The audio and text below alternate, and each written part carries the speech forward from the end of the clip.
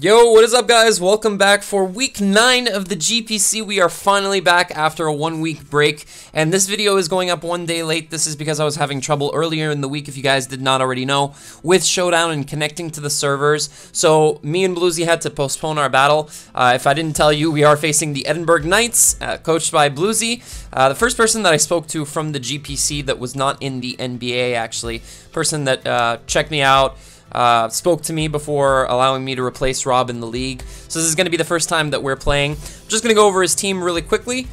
He has, what does he have? Let's see here. He has Victini, Mega Gyarados, Mamoswine, Roserade, Florges, Drudagon, Gligar, Magneton, and Hitmonchan. So my thought process this game is he has a lot of great wall breakers in Victini, Mega Gyara, Mamoswine, and I would even go as far as saying Roserade. So what I wanted to do was I wanted to make a team where I would have sufficient walls for his offensive threats, mainly, of course, being the 4 that I mentioned, and also have a lot of offense to back it up. So I have 4 roughly defensive Mons and 2 offensive Mons. That's typically how I like to build a balanced team. Have 4 Mons that are good defensively, can also do things offensively, and then have 2 really powerful Pokemon.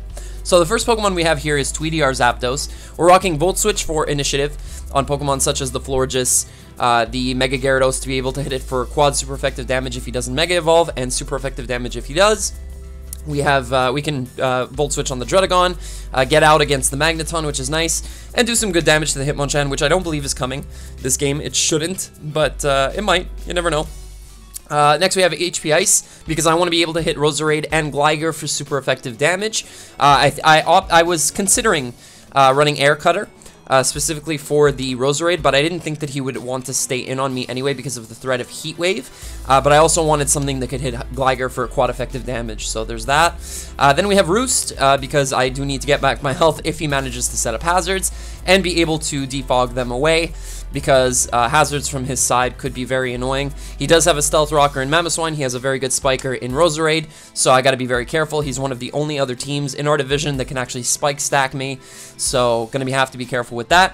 EV Spread is optimized to be able to take hits from Roserade. As you can see, we're rocking Safety Goggles so that we can switch in on it, on a Sleep Powder potentially. The 104 speed with the Timid Nature is enough to outspeed Gyarados before a Dragon Dance, so that we can get a Volt Switch on it and go into an appropriate Pokemon afterwards. 60 in Special Attack is just a little bit extra power. I put that mainly for Gligar so that I could 2-hit KO even a specially defensive variant. Well, most of them. Most of the time I 2-hit KO, so that's why that's there. Next up, we have Jumbled Mess, our Klefki. I wanted to be able to Spike Stack Bluezy as well, so I decided to go with this. We actually don't have a Stealth Rocker. We do have a Stealth Rocker this week. What am I saying? Sorry, forget that. I wanted to be able to Spike Stack alongside him if it came down to that, because his team takes a lot more damage from hazards than mine does, as a result of me having 2 to 3 Pokemon actually that are off the ground, and I also have a Pokemon with Regenerator, so it affects me a little bit less. Flash Cannon is there so that I can actually hit the Mamoswine back. As you can see, we're an Air Balloon variant, so that I can switch in on Mamoswine if it decides to go for an Earthquake or a knockoff. I have Magnet Rise to prevent it from hitting me for super effective damage. When I had a test game against Jose, he was actually Icicle Blade, I think it is? Yeah. So that thing was actually hitting me pretty hard regardless, so we have to have something to hit it, which is Flash Cannon. Flash Cannon also allows me to hit the Drudagon, allows me to hit the Hitmonchan decently well.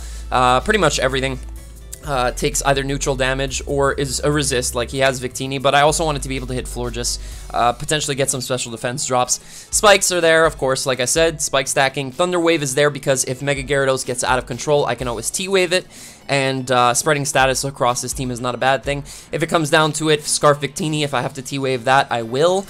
So that's why that's there. That's why we're running this set. Jumbled Mess this week coming. Next up, we have GLG. Now, this is a wall. I didn't explain. Yeah, I did, kind of. Mamoswine is walled for the most part by Klefki because we are a max defense variant. This Entei is built to take on Victini. So I decided to go to the max HP, max defense variant with an Impish Nature because I wanted something to be able to switch in on Banded V Creates. This thing can take 2, no problem. Able to Stone Edge for a lot of damage on the Victini. We have another course of action against that thing if it gets out of control, but as you probably know, V-Create lowers your speed. So if he's choice banded, he will ultimately be slower than me, and I'll be able to Stone Edge him twice and knock him out. We have Will-O-Wisp on this set because we want to be able to catch the Mamoswine or the Gyarados or the Florges or the Gligar, pretty much anything that would normally switch into Entei, and be able to burn it. Sacred Fire also does that job. And we have Roar on here because I don't want to get caught off guard by a sub-Dragon Dance Mega Gyarados and not be able to do anything against it. I want to be able to get it out and then continue my game plan. So that's why that's that way. And the 20 speed here is to be able to outspeed a 4-speed modest Magneton so that I can actually come in on it after a kill and threaten it out and potentially get a burn with Sacred Fire. So that's that. Next up we have CTCR Uxie. This is our Stealth Rocker. I was saying before that we didn't have one, but we do. So this is a purely utility set. Now what's great about this Uxie is that it outspeeds Gyarados just as Zapdos does. Has 144 speed with a Jolly nature, able to outspeed the Gyarados before a Dragon Dance, Thunder Wave it, and if he Mega Evolves I can go for a U-turn for super effective damage following that up, and then just go into something such as Klefki or Jose brought a Stone Edge variant against me, which I expect if he does bring the Gyarados, because otherwise he can't hit Zapdos hard enough to OHKO it. So I do expect that. Heal Bell is here because I can't allow anything to get poisoned and not get rid of the poison. It's very important that I get rid of any possible status on my team. As I said before, he does have a Roserade which can Toxic Spikes. He has a Florges that can Toxic. He has a Gligar that can Toxic. He has just so many status options, especially Toxic though, throughout his team, so I have to be very careful with that. That's why we're running Heal Bell. The rest I put into HP and Defense so that we can actually take a hit from Mega Gyarados, potentially. I think +1 doesn't knock me out if I'm not mistaken. I'm going to have to run that calc during the game if it comes down to it. But like I said, we're faster than Gyarados before Mega Evolution. That's probably the most important speed tier because it also outspeeds Mamoswine, Defensive Roserade, Florges, Druddigon, Gligar, Magneton, and Hitmonchan. All of them. All of them. His fastest Pokemon is Victini. So we can capitalize on that. Our next Pokemon here is Rob. This is one of the 2 offensive threats I was talking about. We have a Focus Sash Mienshao with Regenerator. Now, this is a very interesting set. I forget what the HP investment on there is for. It's probably there just because I didn't have anywhere else to put it. But we have 252 attack. We are 216 in speed. This is faster than his fastest Pokemon, Victini. Now, what happens if his Gyarados gets up a Dragon Dance and I can't T-Wave him because Klefki's gone? I can't roar him out because he's going to knock me out. He has the Stone Edge. I've already scouted for it. What do? We go into Mienshao. We live a hit thanks to Focus Sash. We hope not to get flinched from Waterfall, and we click High Jump Kick and knock him out. Knockoff is there so that I can get rid of Gligar's item early if it's an Eviolite variant. Awesome. Get rid of that. Cool. Florges' leftovers would be great. Roserade takes a ton from knockoff. Even a defensive variant, it takes a little over half. U-turn might be able to clean it up afterwards. High jump kick as well, depending on damage rolls. And Fake Out is there because I want something to be able to scout out moves. Break Sashes. This is also my counter lead to a Sash from Mamoswine. I can go for a Fake Out on turn 1 and then just high jump kick him. If he brings Protect, then he brings Protect. There's not much I can do about that. But I can also always Fake Out into U-turn into my Klefki. And then just start setting up spikes or go for a Flash Cannon, depending on what I want to do, or Magnet Rise, of course, if I'm in front of a Mamoswine. So that's Mienshao's set. Mienshao pretty much won me the game when I had a test game, so hopefully it'll be able to come through as well as it did there. And our final Pokemon is 4chan, the Mega Gardevoir, coming back again. Now this is another Pokemon that can put in a tremendous amount of work. I recently discovered something in the GPC, which is that you do not have to Mega Evolve on the first turn that you come in. So that's really interesting because I can keep Mega Gardevoir's traceability. What that allows me to do is I can come in on Magneton if it's a, if he brings it, of course, and if it is a Magnet Pull variant. I have enough speed to outspeed Max Speed Magneton, if I know that he's not Scarfed, of course. I'll be able to see his ability because of Trace. And I'll also be able to outspeed him and knock him out with a Hidden Power Ground, as long as he's not sturdy, like I said. So we'll be able to Mega Evolve, go for the Hidden Power Ground, we'll have our Mega Evolution. Again, we'll be faster than most of his team. I decided not to speed tie with Victini because I have a decent switch in Entei every single time to a V-Create, excuse me. So I decided let's just go faster than everything else. I just speed crept Roserade. So we're at 308, Roserade hits 306. If you guys see here, it doesn't go to 307, it jumps from 306 to 308, so that's why we're running this nature. If I run a modest nature, I cannot outspeed Roserade at all, so this is definitely the set I'm going with. And Protect is here so that I can see if he is Choice Banded or Choice Scarfed on anything. I can always scout to see what he's locking himself into.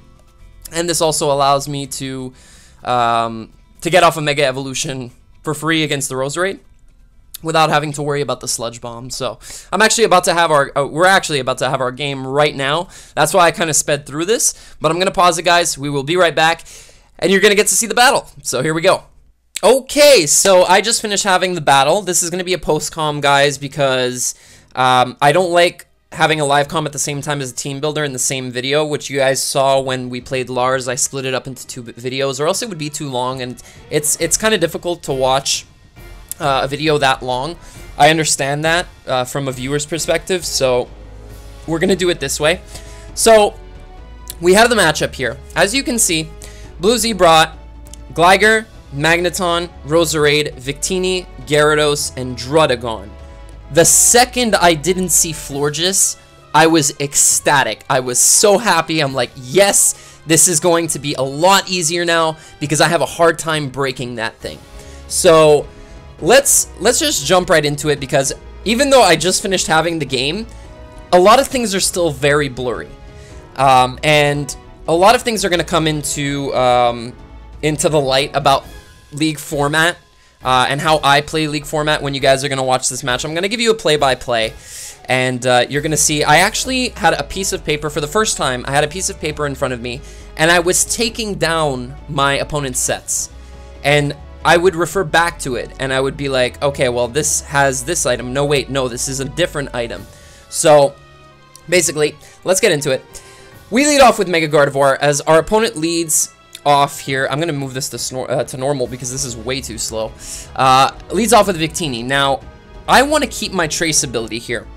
I could have very well gone for the Mega Evolve and Protected very easily just to scout what he was going for, but I felt like it was a better idea just to, right off the bat, switch out into our dedicated counter to Victini, which is Entei. So my opponent is going to go for a U-turn. I expected a U-turn turn 1, and I calced the damage. Now, this is very important, guys. It did 6%. I calced the damage, and I saw that he was not banded. Could not be banded in any circumstance. So, unless he was running like no attack investment minus nature banded, which doesn't make any sense. But he's not banded from that damage. So he's going to go into Gligar. And here's what I mean by the repercussions of playing League format come in. I miss a Will-O-Wisp on turn 1 on this thing, and that's really annoying. But I'm going to hit my next one. He gets a Brox, as you can see. I'm going to hit my next Will-O-Wisp. And here's Gligar is going to click Earthquake. Look at that damage. Did you guys see that? It's 25% that just did to us. That's uncommon damage. That should never do that much from a Gligar. This Gligar is max attack. Like full out max attack. That should never do more than 18%.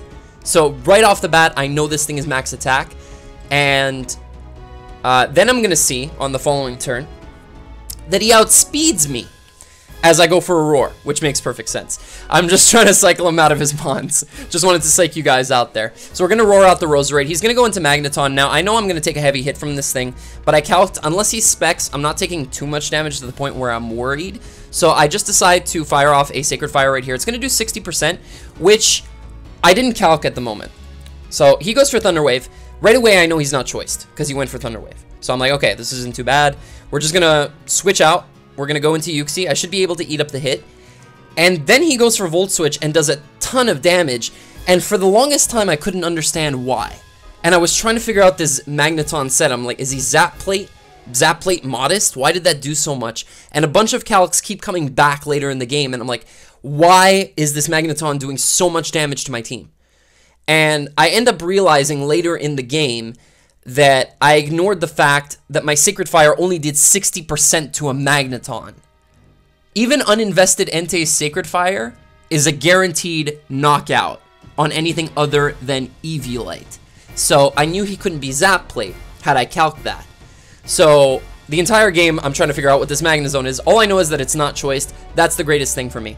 Here, Victini is going to come in. I know I can live a V-Create and a U-Turn, so I'm going to decide, let me get up my rocks. Probably the best decision that I made the entire game. You guys are going to see why later. So Gliger's in. I know that I'm faster than this. I can go for a heal bell, and he's just gonna go for a U-turn. U-turn, that's fine. I'm assuming that he's max attack and max HP at this point because of all the damage that he did to both Yuxi and Entei. Magneton's gonna come back in. I no longer have a very good switch into this thing, but I have no choice. I'm gonna click U-turn. I don't have anything else to damage this, and I want a little bit more damage on it. Another great decision on my part, as you guys will see. Magneton's going to just simply Volt Switch out. Perfectly fine. It's gonna get out of here. He's gonna go into the threat. Victini is back. And I know that this thing is not banded. And we're going to find out here. I'm assuming this thing is scarfed. It has to be scarfed. There's no way it's not scarfed. He goes for Bolt Strike, hits me, and I can see that he's adamant. Choice Scarf. So here I'm just going to fire off a Stone Edge, and we are going to miss another move from Entei. Love it, GLG. Geo, you're coming in clutch right now. Totally not. But I'm going to switch into Klefki on the Bolt Strike. Should be able to take it relatively well. We are max defensive, and he paralyzes me. And the luck doesn't stop there, as he's going to switch out into Magneton. I am going to get full parried. And then I'm going to go for my first layer of Spike, thankfully, as he goes for a Volt Switch. Knocks me down to 9%. And we are going to be able to get up a second layer of Spike. Now, why did I decide to get up a second layer of Spike? First off, Klefki lives rocks, so I don't have to worry about dying to hazards, right? I can keep this for later to Thunder Wave his Gyarados, for example. However, I don't want to risk this Roserade setting up a Spike on me and me losing my Klefki for absolutely no reason, because my sack here would have been Entei because it's at 25%. And also, if you noticed, the Magneton is now sitting at 23%, and on Showdown, what that means is that it's at 22%. So that indicates to me that with 2 spikes up and Stealth Rocks, Magneton dies. And that's extremely important because that Magneton is a free sack for him, basically, right? He can go into it on any one of my slower Mons and just destroy them. Not that I have anything slower, actually, than his Magneton, but maybe he's thinking that. So it's going to come in clutch, and you guys will see in a bit.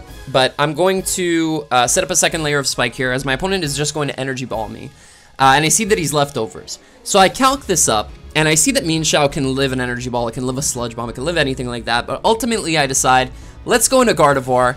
I know he's not going to be expecting the Protect, and I know that he speed crept my Gardevoir before Mega Evolution. So I'm going to click Protect to make sure I outspeed. You guys aren't going to see it in the chat because we're a little more zoomed in than usual. But he says, what does he say here? He says, no, because he wasn't expecting the Protect.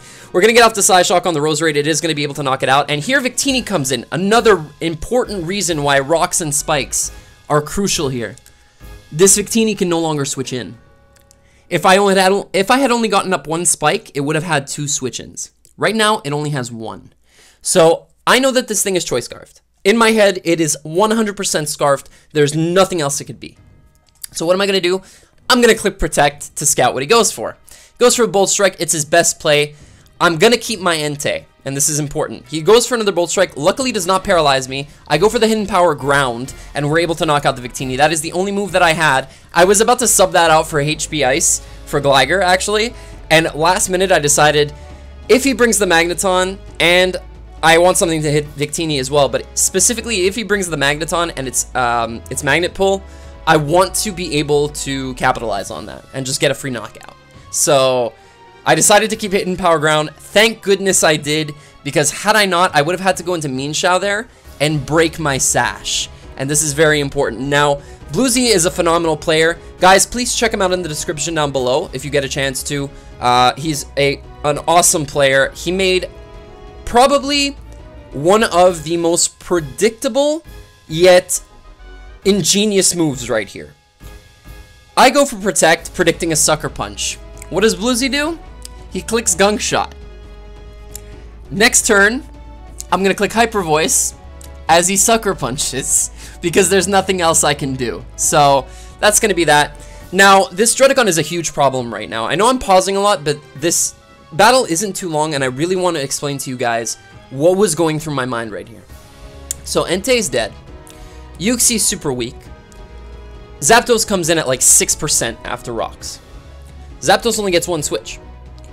And I know that this thing is offensive, just from the way that he's like showing off his moves right now. Gunk Shot, Sucker Punch, it has to be offensive. There's nothing else it could be. So what I'm going to do here is I bring up my calc, and I'll even bring it up for you guys here, and I'll show you Minxiao versus Drudagon, a max HP, max attack set. So I didn't calc for max defense. I calced for max HP, max attack, because I was convinced that's what he was. So right here I can see, without the Life Orb, which he hasn't shown because he didn't take Life Orb recoil on Sucker Punch, he does only 30% to me. So he can't knock me out of Sash, which is perfect. Regenerator always gives me back my Sash. And Fake Out into U-turn, if you can see right here, the min roll combined does 36%. How much is he at? 72. So that means that after 2 consecutive rounds of Fake Out into U-turn, this Drudagon will die. So what are we going to do? We're going to click Fake Out. We get 14, so that confirms my suspicion that he's not fully defensive. And we're going to go for a U-turn, get a 25 roll. Perfect. Gonna sack off Entei here. This is why keeping this thing was important, because now I'm going to be able to rinse repeat. Go for a Fake Out again. However, I'm extremely scared right now, because if for some reason Bluezy decides to switch into his Gyarados right here, I lose. 100% of the time, I lose this game. He has it in the bag, because I do not have a rock move. I can't hit that thing for super effective damage if it decides to stay in regular.